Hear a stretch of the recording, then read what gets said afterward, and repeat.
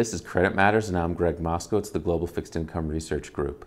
Latin American markets faced unusual volatility in 2016. Political unrest, commodity price stress, and uncertain economies, among other factors, all played a significant role in a historically high number of defaults in the region. The 2016 total of Latin American defaults were last equaled in 2009 and last surpassed in 2002.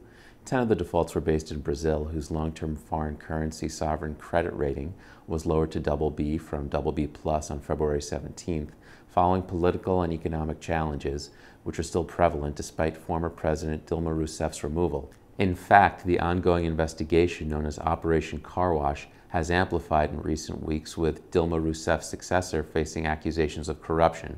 S&P Global Ratings credit ratings on the sovereign and several Brazilian corporations were placed on credit watch with negative implications in late May, indicating potential downgrades if conditions materially decline within the 90-day period following the credit watch placements.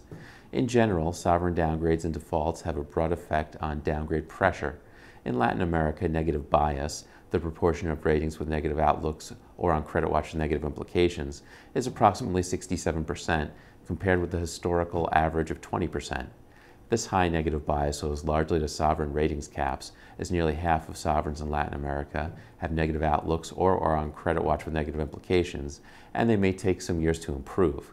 When credit rating actions are taken on sovereigns, it is fairly common for government-related entities or other issuers with strong ties to the sovereigns, including financial institutions, utilities, and other corporations, to also experience rating actions due to their sensitivity to the sovereign's creditworthiness.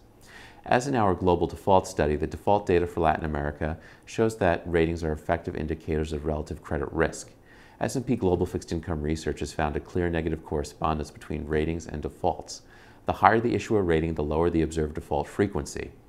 We use Gini coefficients to measure the correspondence between ratings and defaults. Gini ratios measure the rank ordering power of ratings over a given time horizon and compare the ratio of actual rank ordering performance with theoretically perfect rank ordering. If corporate ratings were perfectly rank ordered so that all defaults occurred only among the lowest rated issuers, the Gini coefficient would be 100%. The one-year Gini coefficient for rated Latin American corporate issuers was 77.8% in 2016, which is higher than the region's 20-year average of 75.27%.